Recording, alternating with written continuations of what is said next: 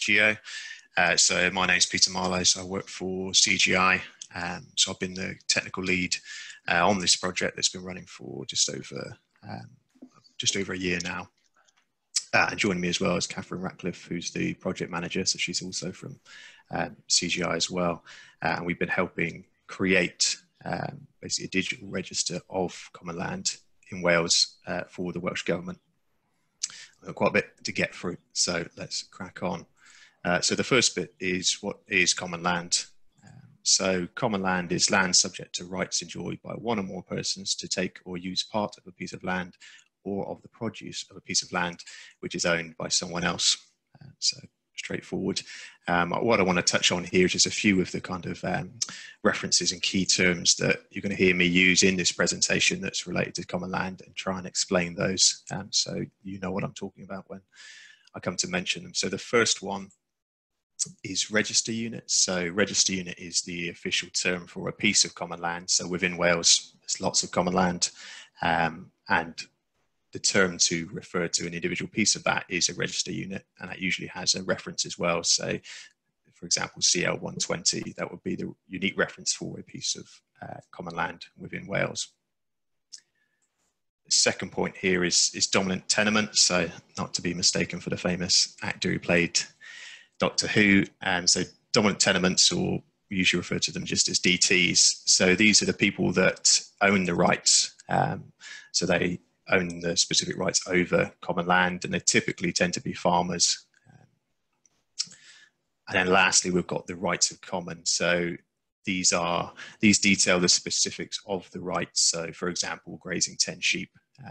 So kind of in conclusion, you have dominant tenements who have one or more rights of common, and those rights of common apply to a register unit, which is a piece of common land. So in terms of a bit of background around the project itself, so obviously there's the Register of Common Land exists at the moment in its paper format. Each local authority in Wales has its own version of their register that they maintain, and that's open to the public at the moment. But obviously, in order for people to come and see it, they have to book in with their local authority, arrange a time, physically come to the offices, and open up the register and find the bit that they want to take a look at. And so ties in a little bit with point 2 there, which is time consuming. So also that isn't a quick process. In this day and age, people expect to see, information after a couple of clicks on the internet. So part of this, making it digital, will allow the public for the first time to be able to access all of the information to do with common land in Wales, online, no restrictions. They don't need to go to their local authority and request a time. They can see it all online, which is fantastic. And again, on the second point there, for the time consuming, where there's disputes in common land, where those rights apply, or the details of those rights, quite often they end up resulting in kind of legal cases, and that takes a long time to resolve, especially having to go back to look at the physical registers, trying to determine who changed them and what change they made. And that feeds into the third point there, which is the register maintenance. So by making it digital, it's not just allowing the public to see that information, but actually all of the local authorities will be able to maintain that register digitally going forward, and that will be the official legal register. And as part of that, this system is recording all of the changes that are made. So there's full audit history. So we're recording who made the change, why they made the change, and what they actually changed. And that's really important in these legal cases to determine what action should be taken. So the fourth point on there, which is about the physical state. So obviously, as I mentioned, they are paper-based at the moment. They're quite old, so they're starting to deteriorate. We'll have a look in a minute at some of the state of the maps and the kind of damage that's happened to them. And obviously, by digitizing it, we can make it last forever. Essentially, we don't have those issues of deteriorating over time. And the last bit on there is the data sharing. So it's really critical that when we digitize this data, we can make it available to other departments within Welsh Government or other organisations outside of Welsh Government. And obviously at the moment that's almost impossible to do, because each local authority has their own register. It's paper based. If you wanted to get a Wales centric view of common land in Wales, it's really tricky to do at the moment, because you'd have to call off to lots of different local authorities. So just a quick look at some of the numbers here. So there's 22 local authorities in Wales. As I mentioned, each one's got their own register. Most of these registers are kind of more than 50 years old, so they're old documents. In terms of the quantity of maps, we're looking at about 12,000 map pages, 25,000 register pages, around 70,000 land and right entry pages. So that's a lot. But I think the point I want to make here is it isn't really a big data project. We're not talking about millions of records that we need to process here. But the challenge is more in the quality of the data that we're trying to transform. So on this next slide here, hopefully you can see that in some detail. So this is some example register maps as they are now in the paper-based register.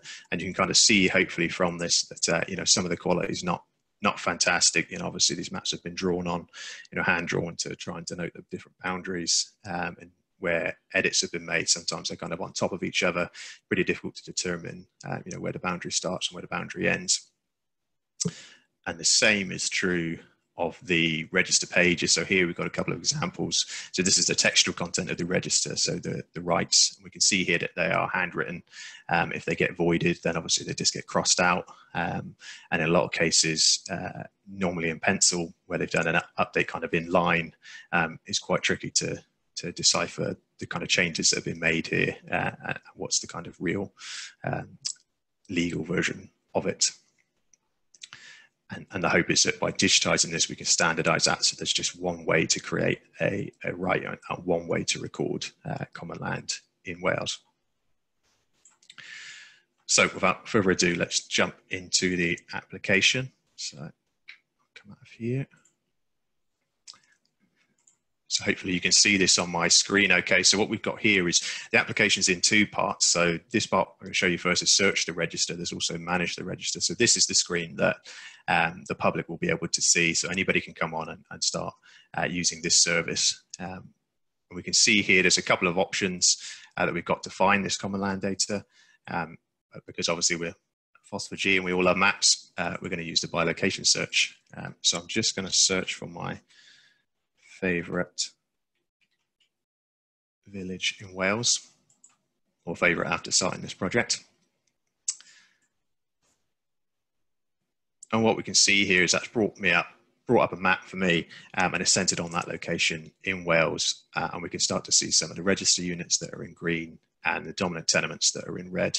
And we've got some of the textual information around those on the side here. So I'm just going to go into full screen because bigger maps are always better.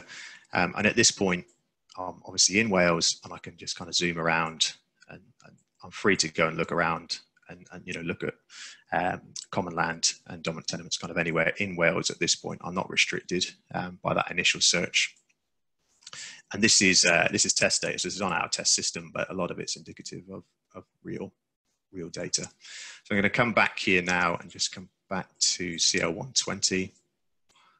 And if I hover over this, I get this pop up, and it allows me to drill in and see more details for this register unit.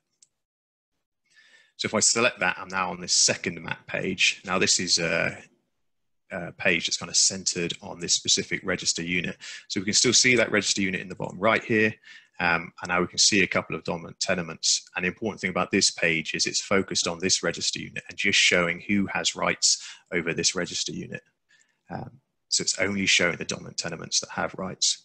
So if I scroll down a little bit, you can see some of the tabs here, and you can see an example right of common that exists. So this is in the kind of formatted, standardized version of this. So we can see they've got the right to graze as the type, and we've got the subjects that they can graze.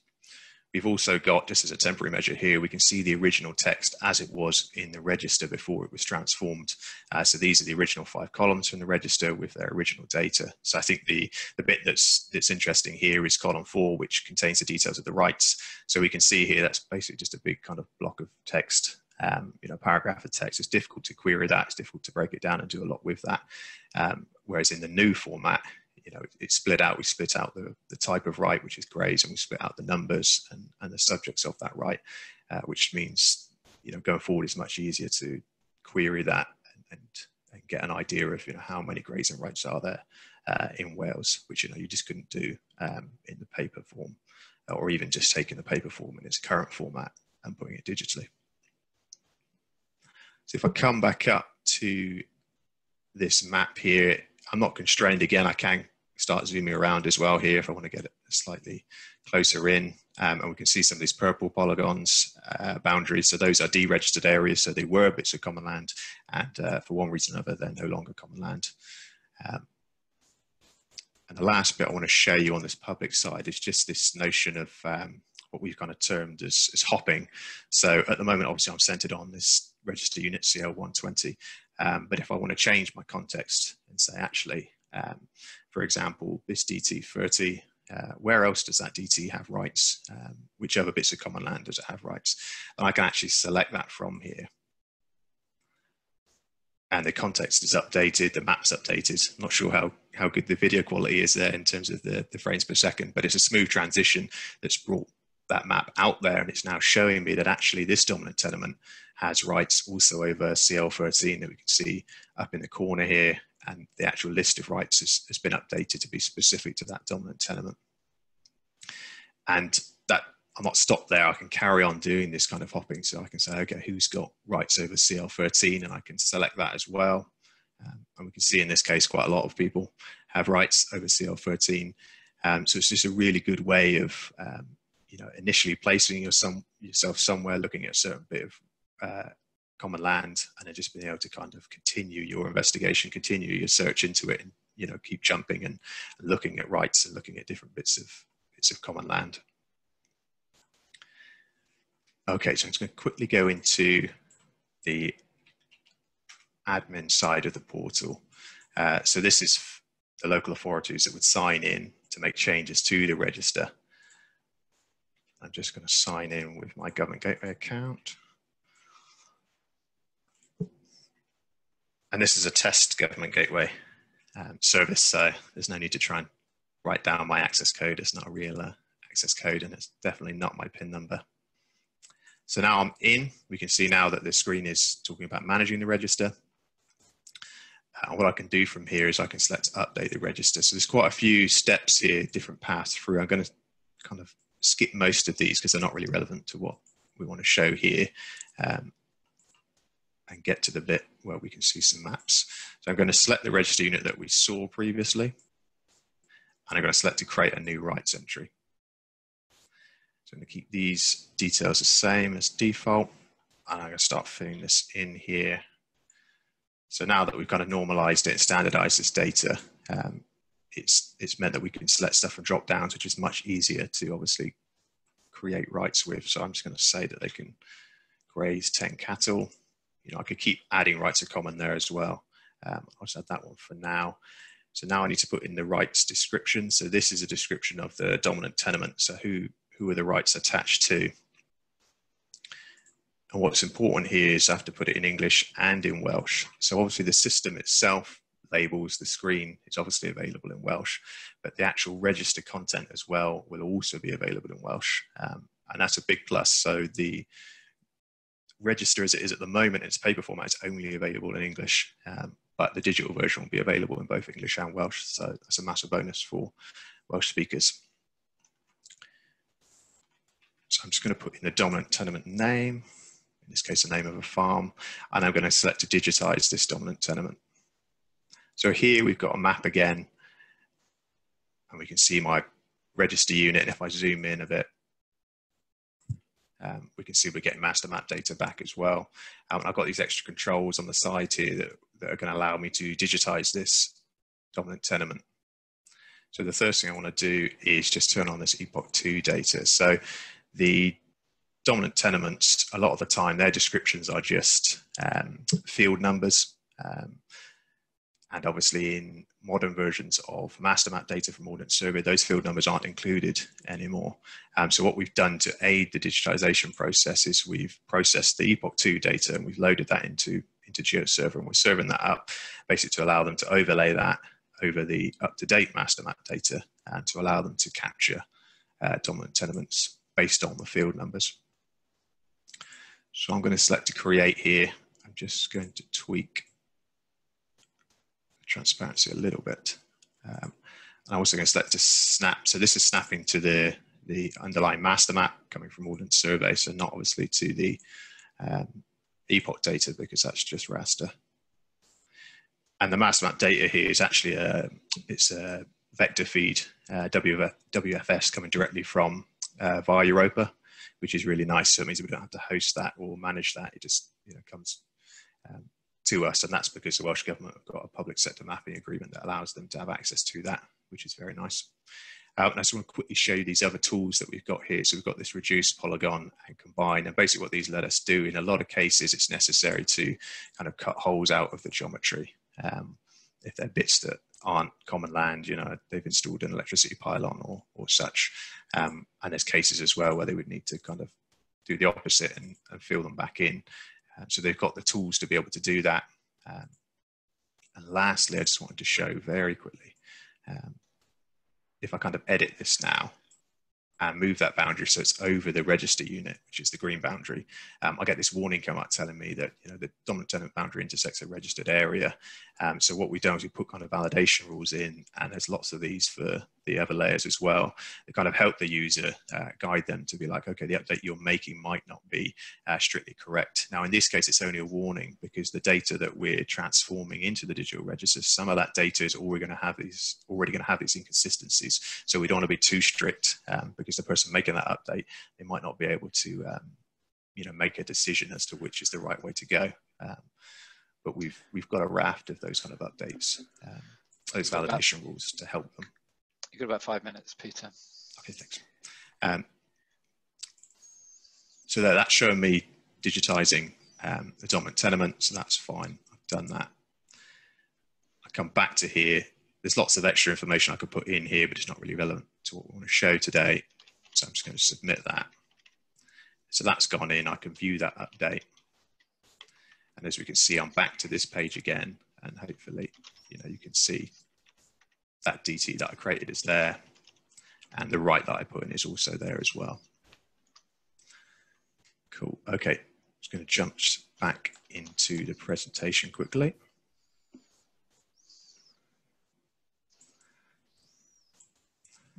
So, in terms of what are the benefits that open source geo has given to this project that we put together. So obviously we've mentioned before, we're using GeoServer. That's super fast WMS. So one of the things I absolutely love about GeoServer is the performance of that.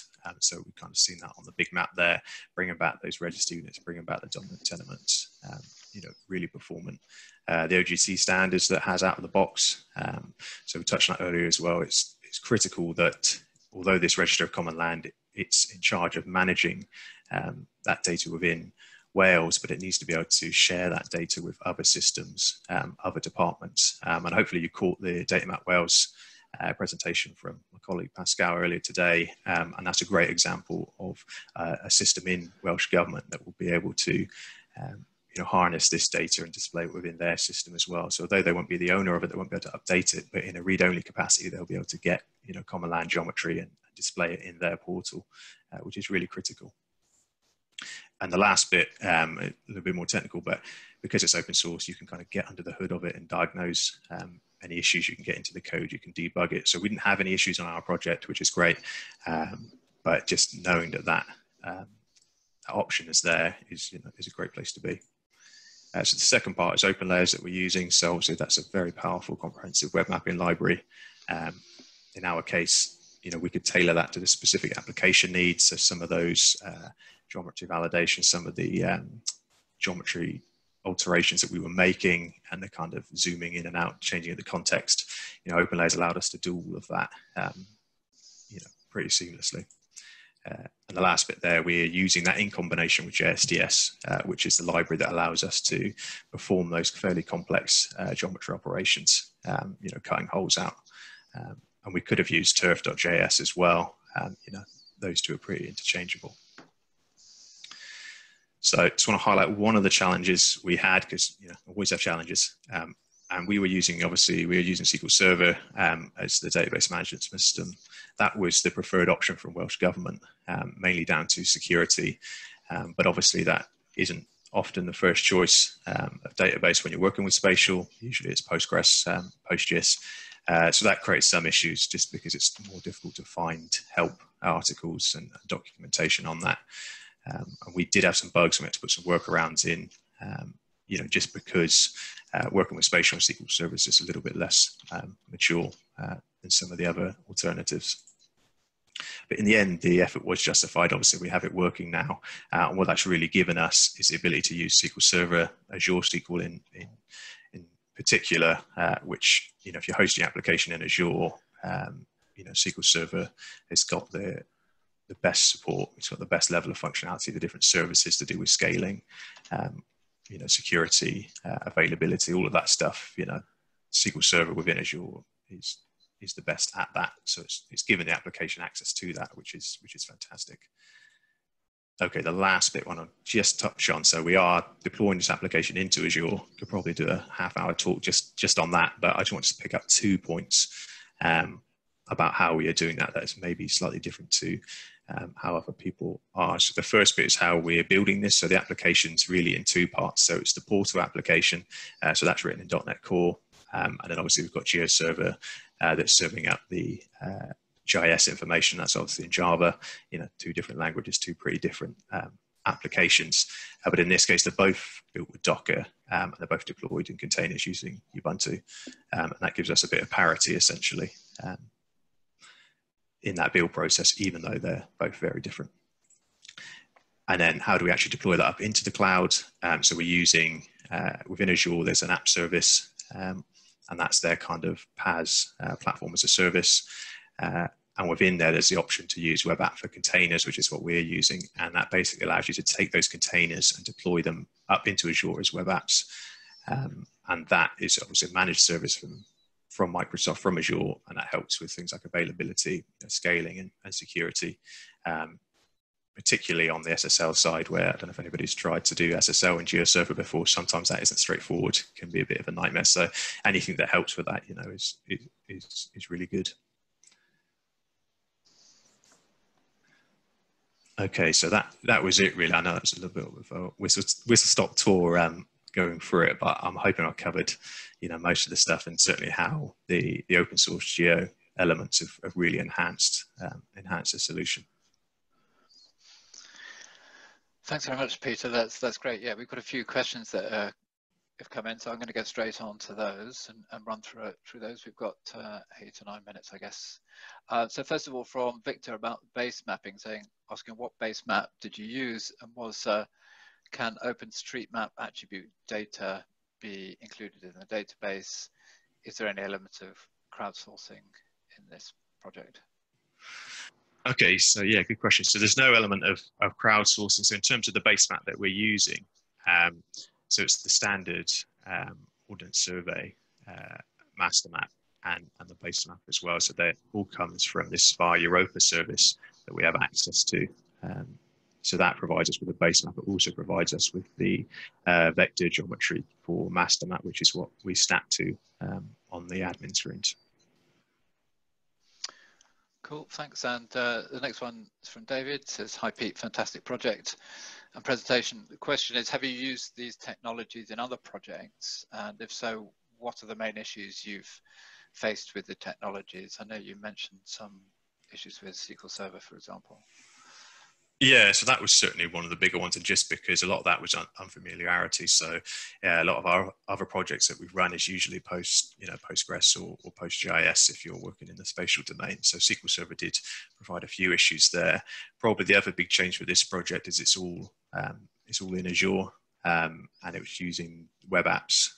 So that's slightly different, perhaps different to what's normally done, and especially in terms of GeoServer. So taking GeoServer and hosting that in a web app, there was some stuff that we had to do configuration wise to get that to work, because you've got a little bit less control when you deploy it into a web app. So although obviously Microsoft takes care of some of that scaling and availability, but in terms of getting behind the scenes, looking at what GeoServer is doing, there's a little bit more configuration you have to do there. So I think those are probably the two main points, especially on the SQL Server side, the geometry. So in native SQL, we take that and we obviously transform it back into kind of GeoJSON WKT, so we can work with it in the browser within open layers, and that kind of transformation back and forwards. There was a couple of gotchas there that we had to be careful of. Cool. The next one is a comment really from Dave, who says he had no idea that Common Land wasn't digitised in Wales. So he says back in the day in 2004, Natural England, and sorry, I've lost the end of my naturally mapped all Common Land in England. So it's, you know, getting one up for England there, I think. Yeah. So I mean, the thing to mention there as well is that as far as we're aware, certainly in the UK, maybe even worldwide, certainly in terms of taking Common Land and building a digital register, Wales seem to be the first in the UK at least to do this.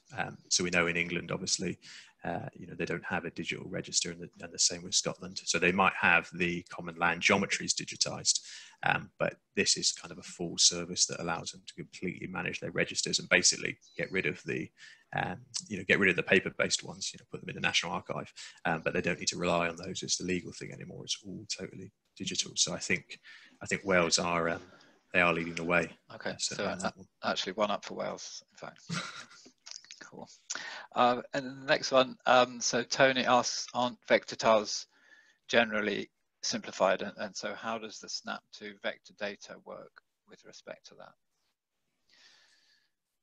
So at the moment, the way that's working is the actual the raster imagery that comes back, that still comes back as raster. We still get that master map back as raster. And then what we're doing is we're loading the WFS service for the vector data, and we're kind of loading that in, but we just don't show it. So it kind of sits underneath the raster. And then within open layers, you can basically give it that kind of vector layer and say, you know, snap to this. And so obviously in this case, because both of those sets of data are coming from the same provider, they're kept in sync.